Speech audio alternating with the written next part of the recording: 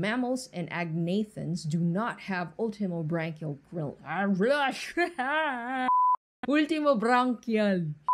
When the nervous system communicates with its effector organs, the response is almost immediate. But what if the body needs these responses to turn out much slower but last longer? That's a specialty of the endocrine system. Hindi lahat ng bagay minamadali, kaya may hormones. The endocrine glands are blobs of tissue scattered all over the vertebrate body that send out their unique set of messages to their target organs via the bloodstream. And by target, we don't mean... but more of... Wait pre, ano yun? Ewan ko rin. Para kanino ba yun? Para sa akin yan.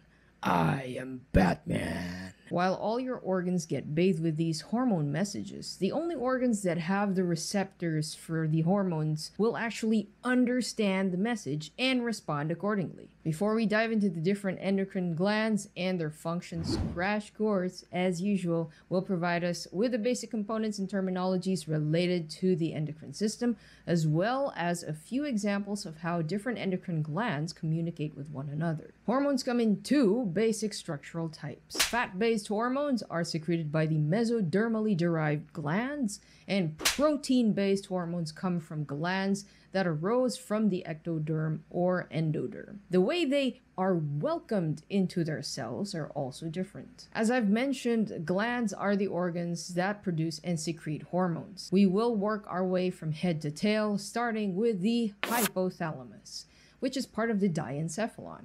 It has roles in maintaining internal homeostasis, social behaviors, and alertness. Once it receives stimuli from other parts of the brain, its neurosecretory cells secrete tropic hormones to the hypophysis. The hypophysis is the two-part endocrine gland hanging from the floor of the brain. It's like your brain's balls. As in, di ba? Parang mukha talaga may bayag yung utak. The neurohypophysis arises from the floor of the diencephalon. Its structure mainly varies due to the depth of the third ventricle. In mammals, the third ventricle is so deep to the point that the floor of the diencephalon gets drawn out into an infundibular stalk with a lobe at the distal portion. It doesn't produce hormones, but instead stores, then releases what comes from the hypothalamus. Some hormones released by the neurohypophysis include arginine vasopressin, which in our case that would be vasopressin, and oxytocin. I guess this is a good time to segue that the more popular name for the hypophysis is the pituitary gland. That has something to do with the origin of its other half, the adenohypophysis. This part embryonically arises from the roof of the stomodeum, suggesting that its secretions were primitively intended for the oral cavity. And one of these secretions was surmised to be the phlegm.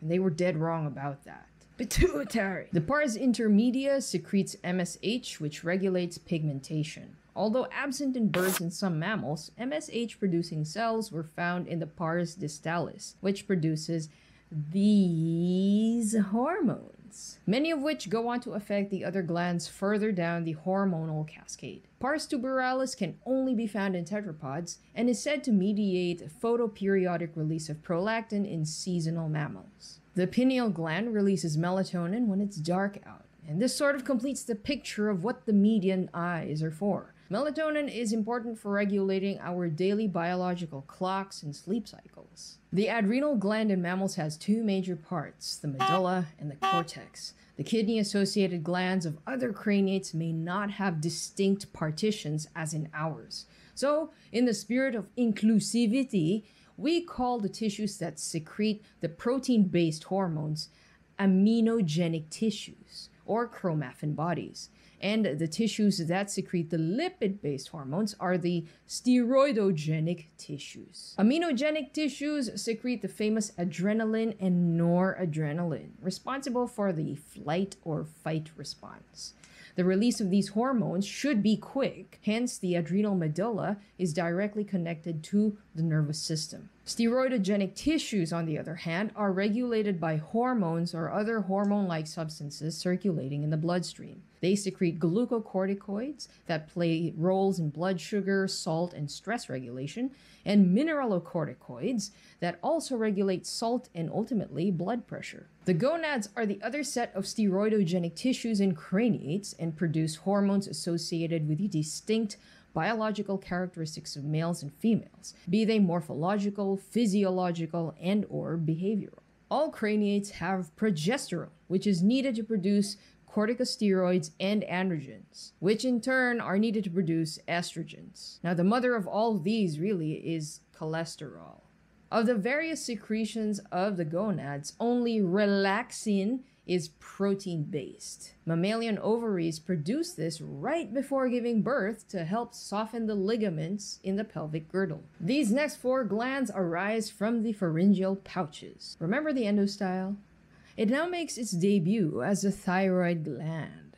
Thyroid hormones regulate vital life processes in vertebrates such as metabolism, growth, metamorphosis, molting, reproduction. Typically, the release of more thyroid hormones stimulate these processes, except in amphibians, where more thyroid hormones means less sexy time. The parathyroid and ultimobranchial glands are like the two siblings constantly fighting over blood calcium levels. Whereas the parathyroid stimulate calcium release into the blood, the ultimobranchials don't want them around. Mammals and agnathans do not have ultimobranchial glands, but in mammalian development, certain pharyngeal pouches produce calcitonin cells, which make their way to the thyroid gland to become the parafollicular cells that do the calcitonin secretion. Keeping a regulated supply of calcium is important to ensure that bones remain strong,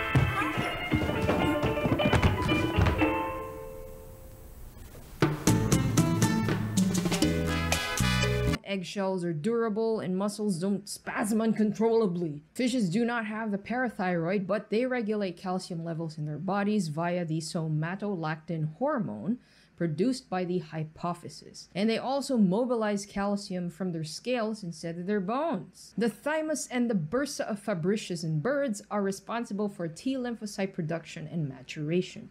In birds and mammals, this is only really present in juveniles, as it is crucial to establish an immune system before pathogens start feasting on your babies. The pancreas releases hormones that mediate the release and uptake of nutrients to and from the cells. How about the gastrointestinal tract? It's considered a secondary endocrine organ because they also secrete hormones that either regulate the release of digestive enzymes or alter the pH of the stomach content so that the digestive enzymes can work properly. How about the kidneys? Also a secondary endocrine organ, and it releases renin to increase the blood pressure. And we all know how important it is to maintain proper blood pressure.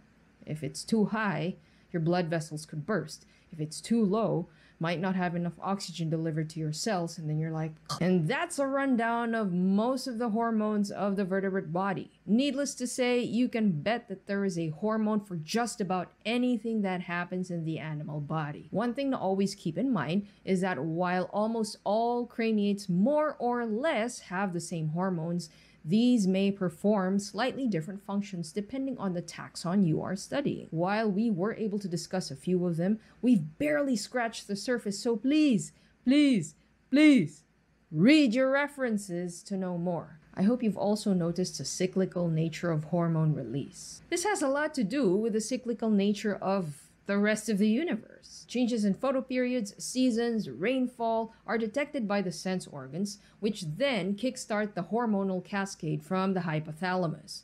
So when the seasons change, the abundance of food also changes. You want to make sure you are responding to these changes accordingly. Like in the business of baby making, for example, raising offspring right smack in the dead of winter is a waste of precious energy. And it's an insult to the intelligence of the universe as a whole. Quotable quotes, you are an insult to the intelligence of the universe as a whole. The bottom line is the endocrine system is the slower sibling of the nervous system. It acts on a stimulus, but its effects often kick in much later, although they last longer and may affect many tissues all at once, but sometimes in different ways. If you want to know more, as usual, here are a few more videos to help you get to know more about the endocrine system, and I will see you in the next one. Bakit hindi mo ako type? Because you're not acute stress.